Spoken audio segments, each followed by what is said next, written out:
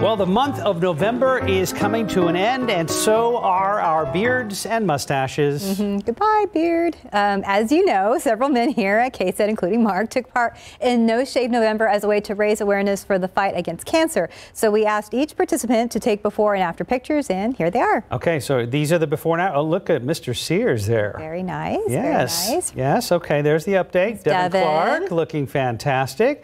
By the way, as we're looking at these pictures here, the goal was $2,500 for Team KSAT, and we have now raised just about $9,000 for the month of November, putting Team KSAT in the top 5 around the country for both teams and organizations. That's awesome. Awesome job. And there's Mark right there, before and after, and our Max Messi, who we just heard from, with a full beard now. Max looking good there. Yeah, and he's There's a leaderboard. He's jumped into second place here for Team KSAT with $1,281. Mike Ostrage leading the way with $1,510. I'm in third with $1,225. But impressive numbers all across the board. And Justin, fourth place. That's awesome.